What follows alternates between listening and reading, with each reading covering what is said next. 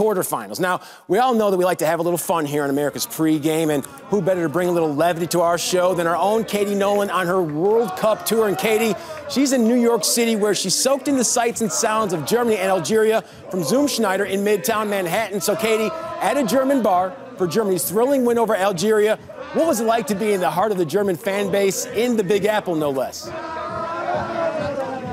Guys, I'm here at Zum Schneider's in the East Village of Manhattan, a very authentic German bar. If you're wondering what this lovely hair product is I have in my hair, I'm told the German word for it is beer. The finish everybody expected, the way we got there was a little bit more dramatic than I think Germany was hoping for.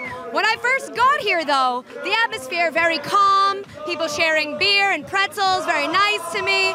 People were telling me they were treating this game like practice for the game against France. By about the 20th minute, I would say things got a little quiet, very nervous. People weren't talking as excitedly. Still lots of beer flowing, though. But luckily, they pulled it off with that goal right away in the extra time. German fans were thrilled. Right, guys? That extra goal, you guys are very excited. They tell me they are not at all nervous for France, even given today's performance by the team. They all seem to be very excited. Wow. Yeah, I made a lot of friends. Yeah, and that just happened on live television.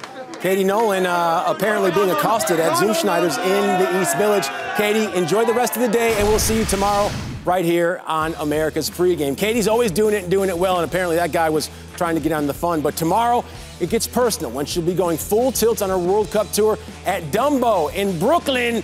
The USA and Belgium, they will mix things up.